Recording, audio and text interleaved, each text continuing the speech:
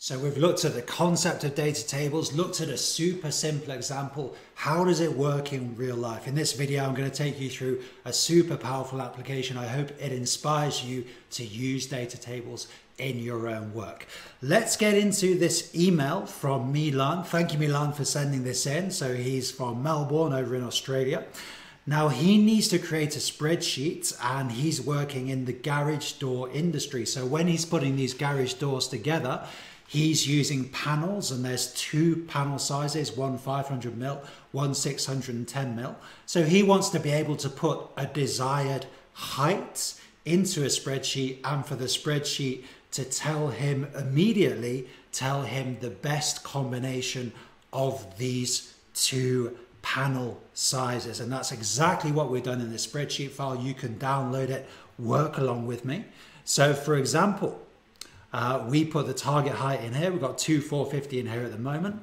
If I change this to 1540, we can see the model immediately updates, gives us the best possible combination, also tells us the closest height and the excess. So we've got a model working, giving us this instant feedback. How does it work?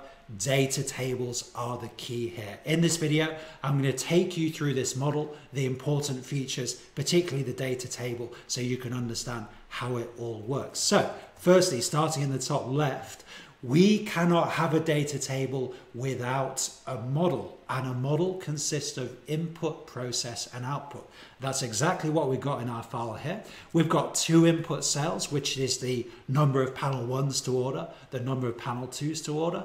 Then we have our output cells here. It's also got some workings in. This is our output cell, which gives us the total size of that combination of panels. And we can see it's just a simple, some arithmetic there, and that is making the model work. So we've got a model with input, process, and output. That means we can have a data table, and all the data table is doing is testing lots of values, putting them in the model and telling us the outputs for those values. And we've got our data table here.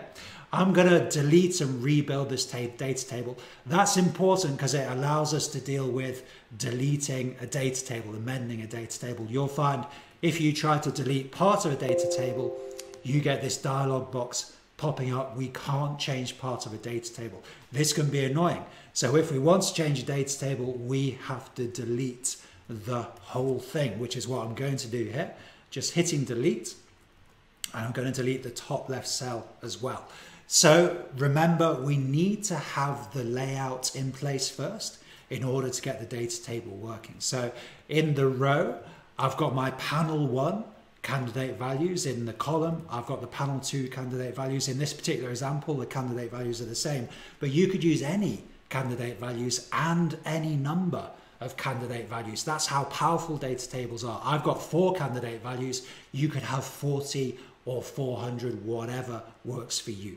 But we've got our layout there. Our setup is there. So we know next we need to link to the output cell and ask ourselves, what kind of data table is this? We know we've got one-way data tables. We've got two-way data tables. In this instance, we're dealing with 2 input cells, so we want a two-way data table. That means that our output cell goes in the top left corner of the table. So I've got an equals in there now. I'm going to link to our output cell in E4, and that completes our data table setup. You know, a lot of people find data tables stressful. I do a lot of the time. You can avoid the stress by really working through it step by step, making sure the layout is right, making sure the output cell is linked properly. If you work through the steps, you can minimize the stress. So we're ready to put the data table in now. We have to select everything, the column headers, the row headers, and the output cell. I'm going to use the Windows shortcut, Alt-A-W-T, but you can just go to the Data tab and then What If Analysis, which will be over on the right. So the row input cell, well, in the row, we've got panel 1. Where's the panel 1 input cell? That's in D4. Then in the column input cell, well, it's panel 2 in the column, and that's in D5. So we've got D4 and D5 as our input cells, and this is the magic of data tables. I can just hit OK now, and all of the values just pop up there. Excel's done all that analysis in the background hopefully you're beginning to appreciate the power of this technique. So it's a good idea at this point just to do a bit of testing. So I'm going to put 4 panel 1s, 1 panel 2. That gives me a value of 2,940. So it does appear to be accurate. So that's how the data table is working in this instance. But you might be thinking, well, Chris, we need more than that, because how do we get to this situation where we're able to make the recommended combination for a particular target height? Well, we need to do a little bit of work with the data table, and formally working with data tables can be a very powerful mechanism. We're going to see how this particular mechanism works here. So we've got our table that's doing some calculations. What is the table doing? Well, it's looking at the difference between the value in the data table, so the outputs for each combination, looking at the difference between the outputs and the target height there. And our logic is the lowest difference between the height for this combination and the desired target height. That's the one we're interested in, the lowest difference. So we need to work out all of the differences. How are we going to do that? Let's rebuild the formulae. So I need to know the difference between the value in this cell. We're going to have one formula corresponding to each output and the desired target height. And this target height cell, I want that reference to remain the same. We're going to copy these formulae across the table. I want that reference to remain the same. So I'm putting an absolute reference, F4 key on the PC.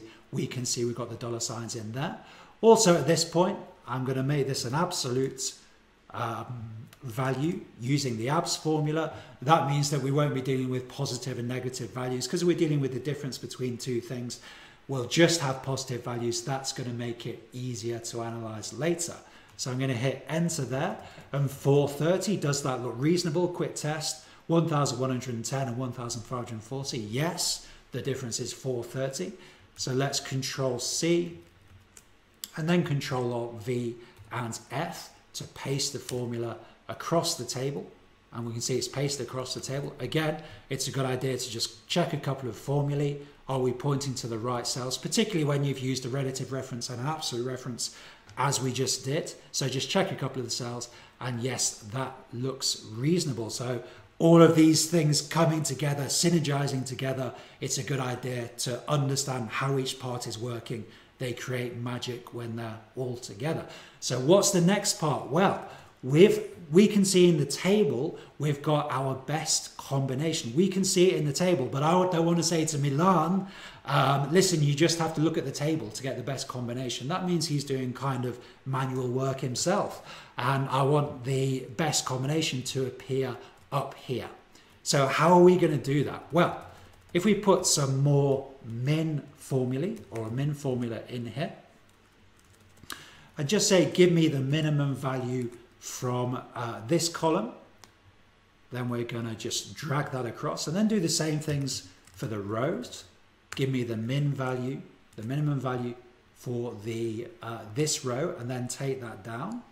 We can now look at all these min formulae and pick out, not only pick out the smallest value, but pick out the particular combination of panels that gives us that value. We can see these working cells below are doing exactly that. So we've got a min formula and a match formula. I'm going to put them in again so you can see how to create them.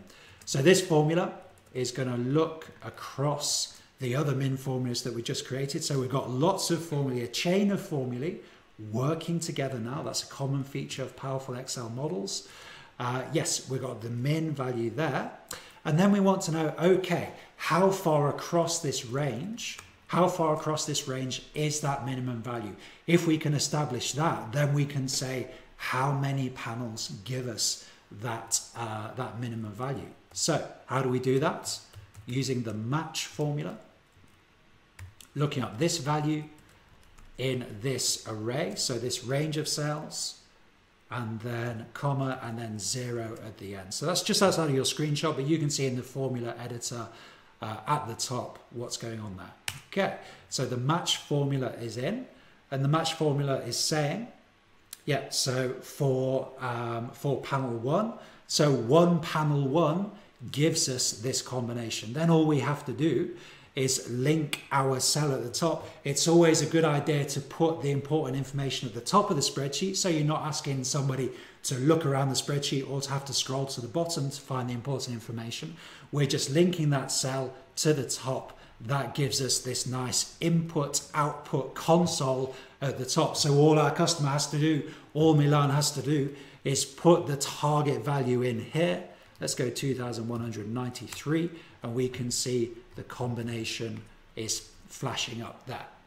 So that's it. That's the power of data tables. And yeah, I hope from this series you've understood the concept. We had a simple example to begin with, and then we've looked at the application. I hope it inspires you to try data tables in your work. Let me know in the comments, how did you get on with this video series? Have you managed to get data tables working for you? I'll see you in another video on the channel.